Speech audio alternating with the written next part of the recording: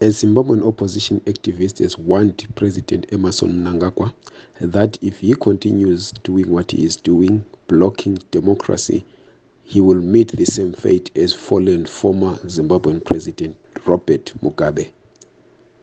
Amos Chibaya, who until his resignation from the mainstream opposition was a member of the Citizens Coalition for Change, said in a rally recently that if Emerson Mnangagwa continues to block elections and rig them, then he will meet the same fate as Robert Mugabe was removed in a coup in 2017.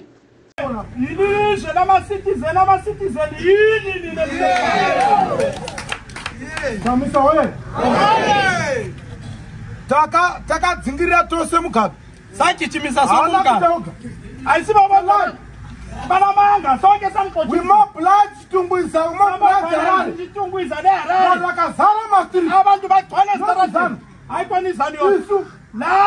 I know what I'm talking about. He knows what he's talking about. He knows.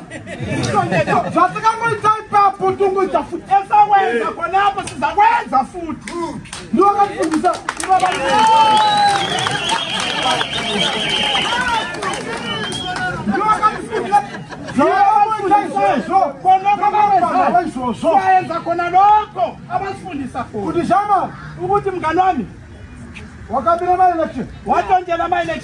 And if my election I can get free. I'm very my election. I can't delay you. I get a thought.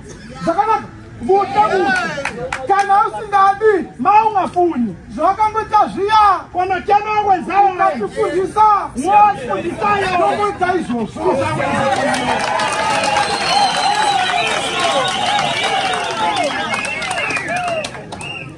Mnangagwa, who was Mugabe's henchman since 1980, led the coup that took out his former boss from power in November 2017.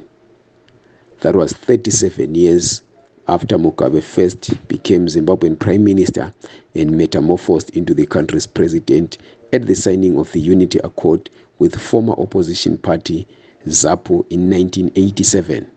Before then, Mnangagwa had been the poster boy of a genocide that killed an estimated 20,000 predominantly civilian Zimbabwean population.